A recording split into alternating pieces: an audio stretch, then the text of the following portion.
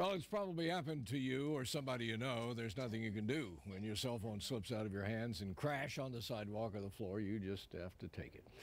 You just know you're going to end up with one of those cracked screens when that happens. Now, Mark's got an idea here of how to fix this.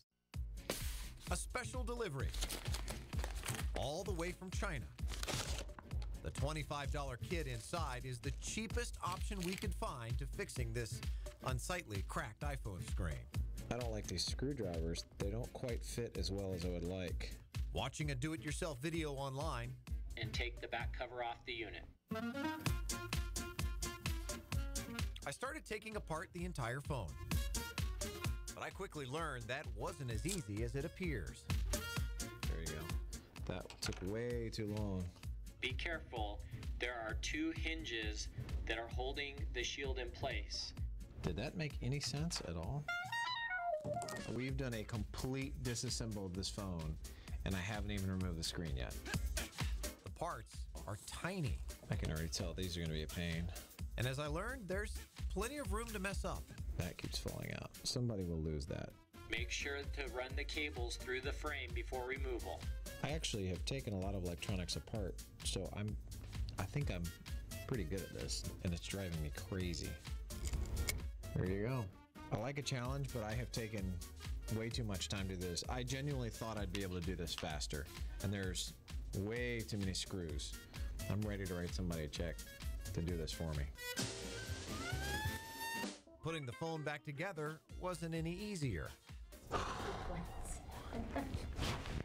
need a nap. But I did get the entire phone back together somehow. All right, there we go. Stop the clock. Took me almost exactly an hour and a half to get it all together. So now the moment of truth comes. We turn it on and see if it still works. Anything? Nothing? Uh-oh. That's not a good sign. Bad news. It's chirping, but it won't power up. So I got a new screen and it's really pretty, but I have a paperweight right now. After putting the iPhone into a coma, we decided to take it to the eye hospital, hoping they would help fix my mistakes. The biggest thing, which actually broke the LCD, would be this screw right here, which was actually the longest screw in the phone. And that wasn't all. You can see where he actually stretched that piece. In fact, I missed one really important step. He did not even connect the LCD cable. So with that not connected, the screen obviously isn't going to turn on, and nothing's going to work at that point. So the certified Apple iPhone experts put a new screen on. What took me an hour and a half took this guy exactly 8 minutes and 35 seconds. It's just not worth it to take it into your own hands and try to do it yourself. You may cause more damage than it's really worth. Ross Newman's entire business concept is built on that philosophy. We will get the occasional customer who comes in a few times a week with a bag or a plate with screws all over it. He says fixing iPhones, especially the 4 models, can be very difficult. People bring in their devices and are extremely upset that they've destroyed their phone and they have to buy a new one. So it's very possible. You're very lucky that you didn't do extreme damage. So our verdict is go ahead and fork up the $100 to have the pros fix it. Cracking the code of these do-it-yourself kits, not as easy as it looks.